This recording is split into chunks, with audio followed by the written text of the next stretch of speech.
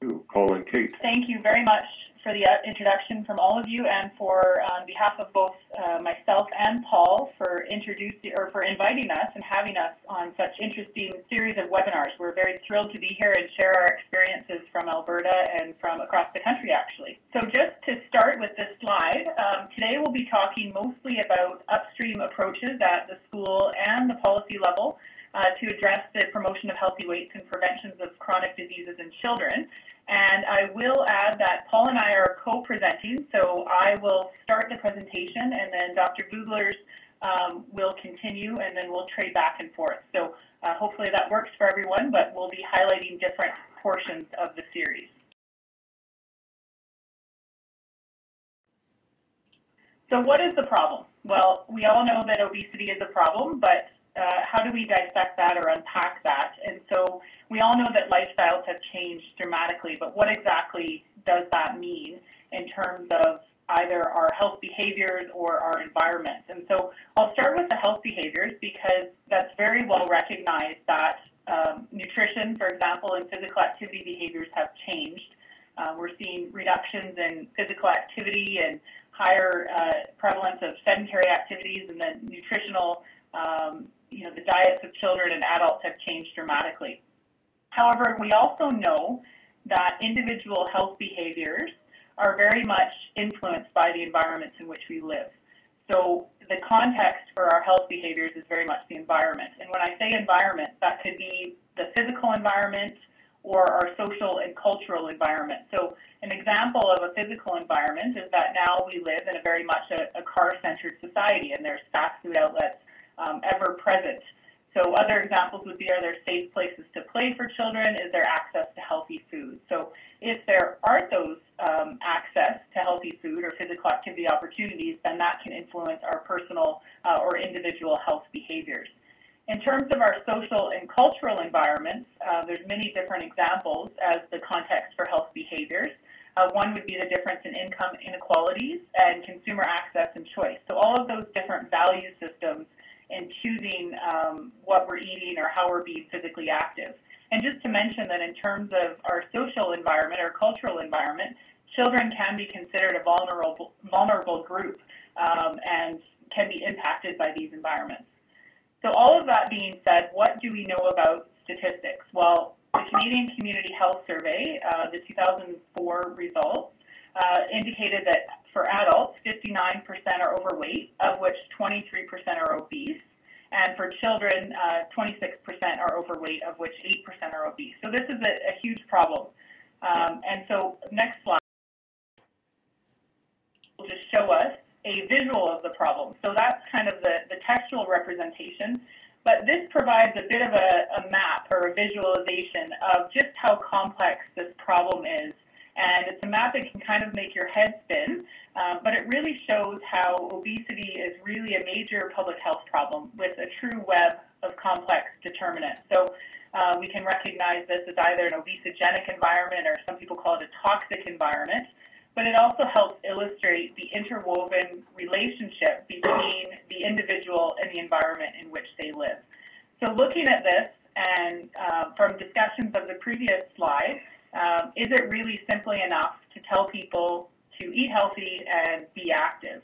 And what we're going to try to discuss today is that that's not enough, that we really need to live in an environment in which the healthy choice is the easy choice.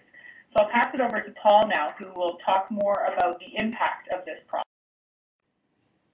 So you may define obesity as the problem. You could also say obesity is an early marker of the problem being chronic diseases. And that is a big issue. It affects 89% of all Canadians sooner or later in life. And it's getting worse. It's now estimated that all children born in this millennium, 1 in 3 of them will eventually develop type 2 diabetes. The burden is such that it's higher than it used to be, and children are therefore not expected to outlive their parents. So that's a very sad statistic. And it shouldn't be that way, because chronic diseases by and large are preventable. 91% of diabetes is preventable by just eating healthy and being active. 90% of cardiovascular disease or 50% of cancers are preventable by adopting healthy lifestyles. It's a big item, chronic diseases, not only in terms of impact on health, but also in terms of economics. It's a big portion of our national healthcare budget goes to the treatment and prevention of, the treatment of chronic diseases. Next slide, please. Here's what some researchers have to say about it. Dr. Heppel from University of Calgary very nicely phrased it in the editorial that we are expected to live on to be about 80 years old, of which 70 in good health. However, if we were to adapt to healthy lifestyles, we could be 100, of which 95% in good health.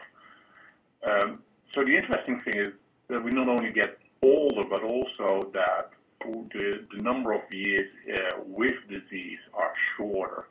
So that's what we refer to compression of morbidity, and that comes with an increase of quality of life and reduction in healthcare costs.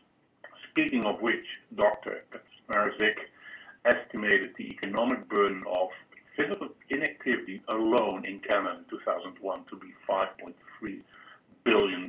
So those are big numbers. And Dr. Ohidma here at the University of Alberta estimated the Canadian healthcare cost for diabetes to be $4.6 billion in the year 2000, and that to increase to over $8 billion in the year 2016. Next slide. Now, if you think in terms of preventing chronic diseases, we tend to think far in the future, 20 years, 30 years, 40, 50 years, and that is correct. However, we should not forget about the fact, sorry, I have to log on again, I'm logged out. We should not forget about the fact a recent paper revealed that there is actually some immediate return of investment as well, as a recent study showed that healthcare costs for overweight and obese kids are higher than that of normal weight kids. And by the age of 14, this can actually accumulate to $400 just solely in terms of physician costs. So it's not big, but it is already adding to the healthcare costs at young age. Next slide. So prevention, for a number of reasons, it should be a priority where it relates to kids. The important thing to consider is that kids are not only vulnerable, but they also learn easy. And so if we get them to learn and adopt the early healthy habits, we may hope for lifelong behavioral patterns that are healthy. In addition to that, in addition to the benefits to health, there will also be benefits to learning and social development, and later on we will elaborate on that a little bit. And schools is more or less an ideal place. That's the place to reach almost all children, and that's the place where children spend most of their waking hours. And that's the place for education anyway, so that should also include health education. It's also the place where we can reach their parents. Next. So you would expect if schools and children is such a logical place to start, that there's a big array of literature, and that is not the case. Although there is some improvement and there's more papers that are coming out. So we did a quick search recently. We found that 32 school-based intervention studies, and that actually looked at affecting body weights. 50% of those studies revealed that school-based prevention studies can be effective. Very few of them actually looked at multiple interventions such as comprehensive school health. And with comprehensive school health, we use the George Consortium for School Health definition, which states an internationally recognized framework for supporting improvements in students' educational outcomes while addressing school health in a planned, integrated, and holistic way.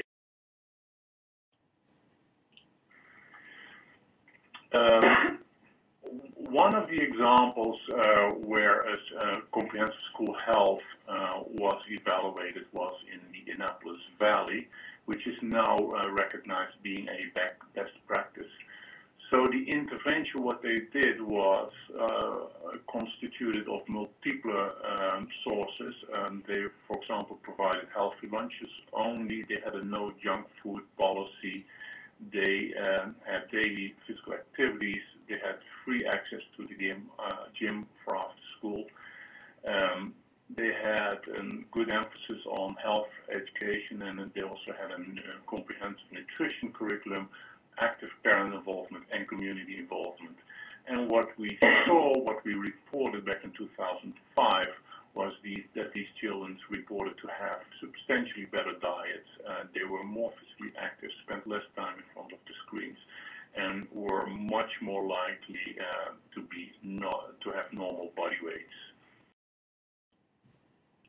So after, that was one example of a best practice that is actually featured on the Canadian Best Practices portal, but I'll draw your attention to this website where you can actually access other best practices, and basically it provides a really rich description of effective programs and can be seen as a central source for rigorously assessing best practice. So this is the homepage, and I'll next.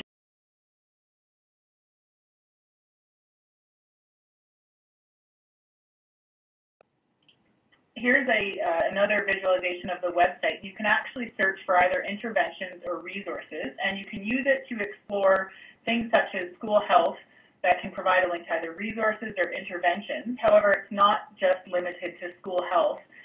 In addition to the school-based work, there are about 360 evidence-based best practices for health promotion and chronic disease prevention. And it also is a database of resources. So there's manuals and access to other tools that you can utilize. So if you click on either the search for interventions or search for resources, this is an example of a subset of interventions for obesity prevention that are listed on the Canadian Best Practices portal for children ages 6 to 12. And in particular, these listed here utilize both nutrition and physical activity as part of their strategies. Highlighted in red are examples of Canadian interventions. So I'd also just like to mention that these are only interventions that are on the Canadian Best Practices portal, and obviously there are many more interventions out there that you could also search for, but these are the ones that are highlighted on that portal. Next. So after you click on either the resources or interventions, you can see these interventions at a glance, and you can do it through either an icon search or a keyword search. And so for this search, the keyword was actually school health, and it highlights 9 interventions that are listed within the Canadian Best Practices portal. And you can see here that there's different icons listing what type of intervention characteristics there are, as well as the evaluation methodology and design. And if you're interested in finding out more about each one of these, you can click on the box on the very right, and it will highlight more details about that intervention. So if we were to click on the Annapolis Valley Health Promoting Schools intervention, which Dr. Veugelers just mentioned, if you go to the next slide, it will show you what would come up as a summary sheet. And so I'll just briefly highlight this, is that it shows that it's an example of a Canadian Best Practices on the Canadian Best Practices portal. You can see that there's a link there to the actual intervention site, and it provides a project overview, which Dr. Veugelers already provided, but it indicates that 7 elementary schools and 1 middle school were affected, and goes into some of the results. So that's just a highlighting of what's on the Canadian Best Practices portal. Next slide. So now if we take an example of an intervention that's on the Canadian Best Practices portal, which was the Annapolis Valley Health Promoting Schools program, where do we go from there? And so the question is, can we implement best practice elsewhere? And the reality is that not a lot of people are doing this. And so where we look at best practice, what we want to do is take best practice and implement it somewhere else, so make it transportable. And so that's what we've done here at the University of Alberta and in Edmonton and Alberta, with the Apple Schools Project, which stands for the Alberta Project Promoting Healthy or Active Living and Healthy Eating in Schools. And so the goal is to make the healthy choice the easy choice. And we're going to be highlighting some of what Apple Schools does and what it means. But the next slide is actually a link to a video where we're going to provide an overview of comprehensive school health, which is what we're implementing with the Apple Schools Project. But this really highlights what comprehensive school health means and what that looks like in practice.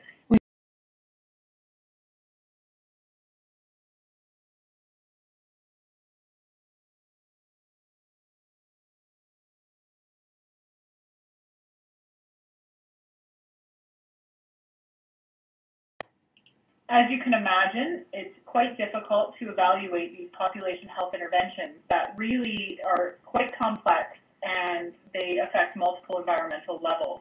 And so previously there was a bit of a RCT paradigm, the randomized control trial paradigm. And so are randomized control trials the only answer, or are they, in the field of health promotion, as mentioned by one group within the World Health Organization, inappropriate, misleading, and unnecessary experiences? So there is a need to not just look at an RCT, but evaluate using a variety of methods. So instead of just looking at outcome-based measures, we also need to look at process. So can health promotion interventions work if they're not implemented effectively? And we don't think that they can. And also we need to use multiple methods. So we need to use both quantitative and qualitative methodology. They answer different research questions, so they complement one another to hopefully provide a bigger picture of what's going on within these population health interventions. So within comprehensive school health and within Apple Schools, we look at how to evaluate these population health interventions by looking at three key features. So implementation, impact, and outcomes. And if you think of implementation, this could be described as to what extent is comprehensive school health implemented. And I'll go into detail more on the next slide. In terms of impact, has the implementation demonstrated improvements in knowledge and changes in attitudes and behavior? And then in terms of outcomes, are students eating more healthy? Are they more active? Do they have healthier weight? So those are some of the questions that you can ask to look at these three key features.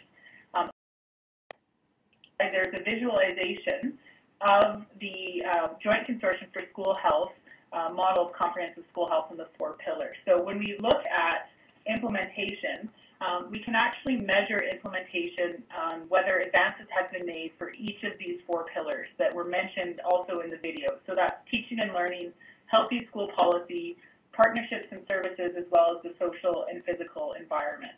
And so we can look at implementation at all 4 levels to see how we're progressing.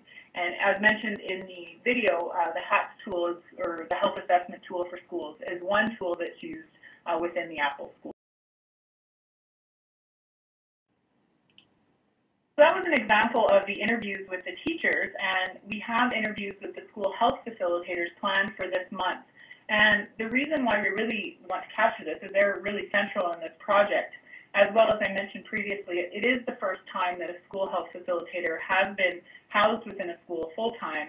And, it's a very different dynamic. And so we really want to capture their experiences and their approaches in terms of either roles, stakeholder support, the facilitators and barriers, as well as looking at some of the comprehensive school health essential elements. So those interviews will be taking place this month and next month. Next slide. In terms of school policies, which was one of the 4 pillars, this data is from the Real Kids Alberta survey, which stands for Raising Healthy Eating and Active Living Kids in Alberta, and takes place throughout the province.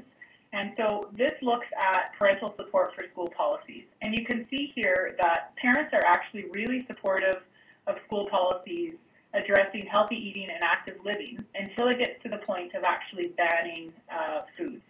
And so if you think about this, that makes sense. However, it was helpful to have these numbers for the school health facilitators to go back to their schools and say, this is important for us to know of how we approach the parents and families when it comes to these field policies. So we want the policies to serve as a guide and to help improve our school environment, but we don't want it to have a negative impact on how the parents feel. So this just provides an example of limiting availability of unhealthy foods in schools. Ban the serving of these unhealthy foods at schools is still viewed as quite positive. Then when you get down to the not allow students to bring unhealthy foods, the percent that agree drops down. However, 39% of parents still believed that, they agreed with that statement. And in terms of adhering to the provincial daily physical activity policy, which is in Alberta, requiring students to be physically active for 30 minutes each day, that parents overwhelmingly agree with that statement. So the past few slides have provided an example of, the impact and the process evaluation, and now I'll pass it over to Dr. Veugelers to talk a bit more about the outcome evaluation as well as the impact. So here we see the four pillars of comprehensive school health again.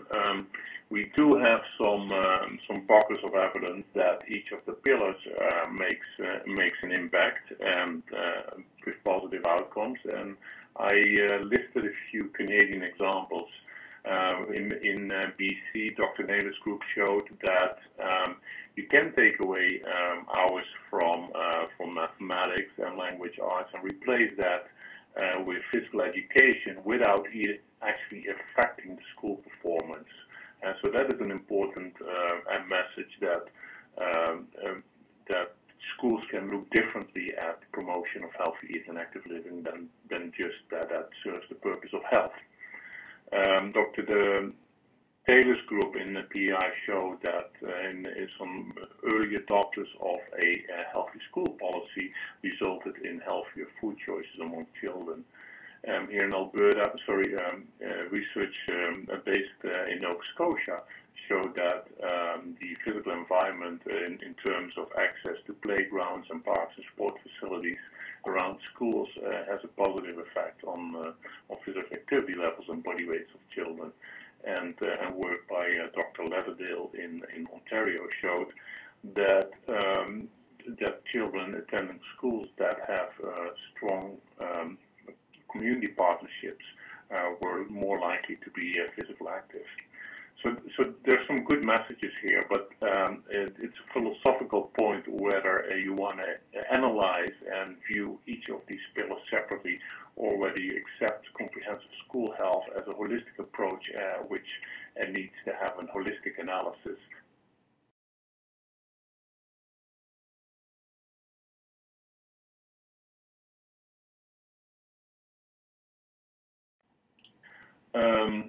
So we are pleased with the outcomes so far.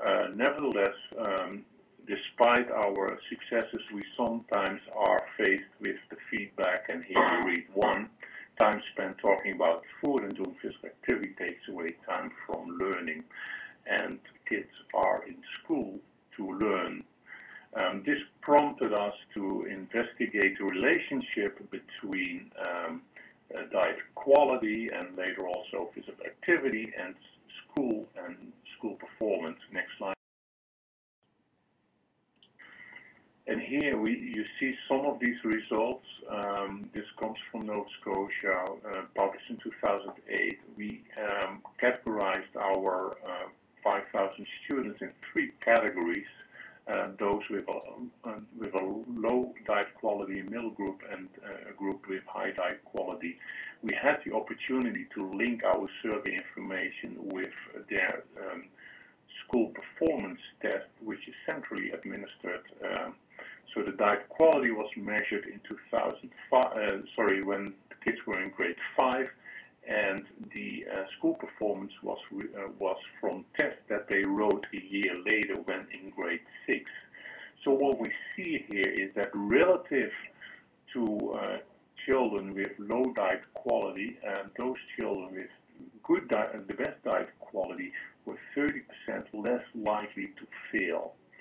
So now you may want to make the argument that kids that have poor eating habits are also the kids that come from poor families or disadvantaged families, and there's less emphasis on learning anyways.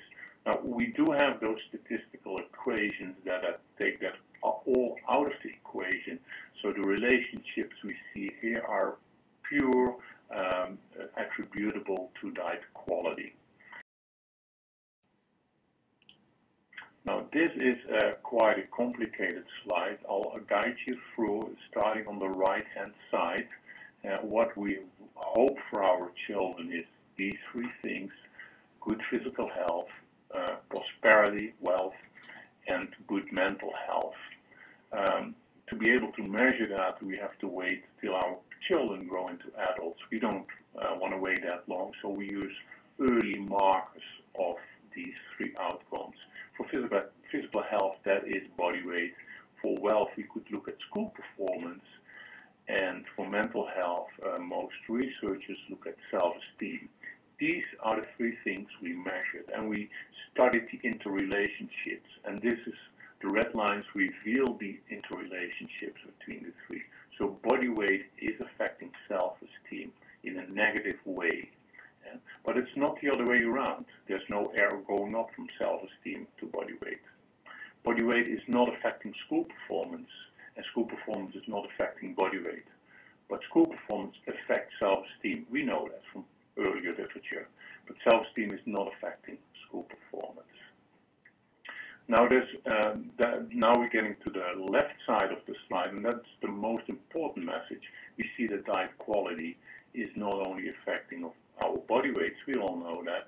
And the previous slide had shown that diet quality is affecting school performance. That's also depicted here by the red line. Diet quality is also affecting self-esteem. So kids who eat healthy have better self-esteem. Now, physical activity is the same thing. It's not only affecting body weights, it's also positively affecting school performance and positively affecting self-esteem. So in terms of physical health and opportunities in the future, mental health in the future, physical activity and diet quality are really important to promote, because it's not only benefiting their physical health in the future, it's also providing them better learning opportunities and better, development opportunities in the future. And it is also very strong associated with better mental health.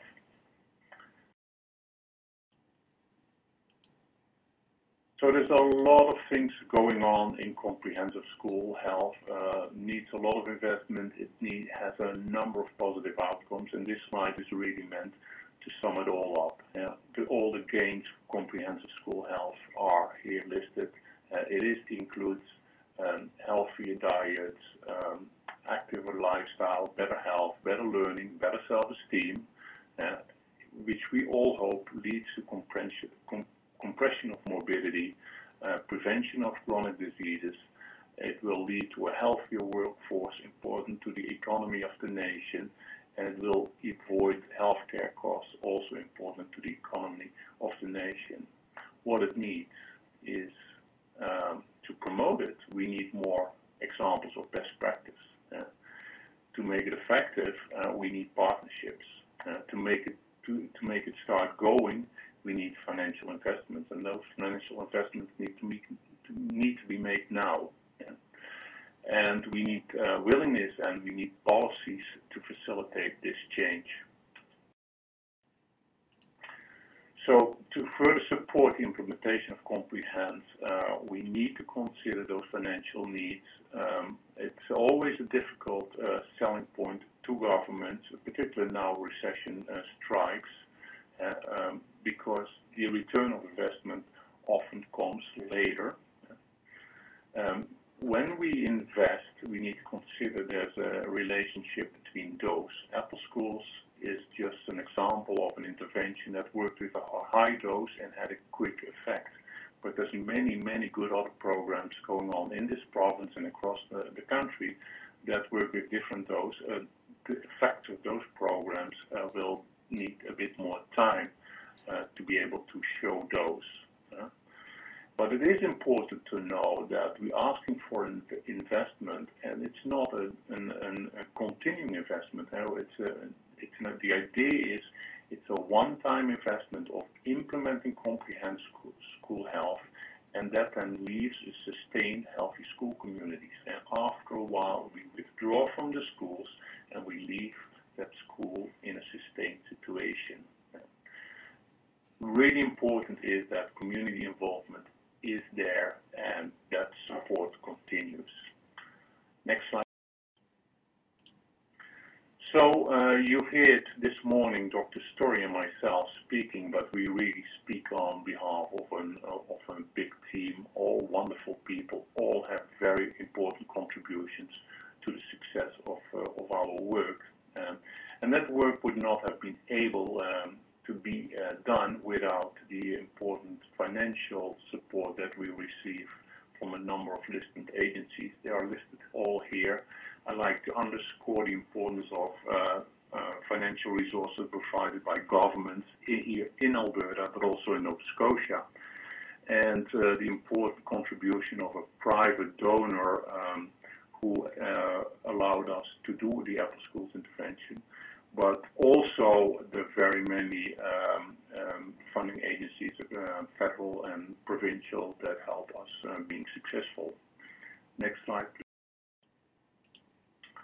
If you want more information, all the several presentations and also video clips are listed on some of these websites. Please check them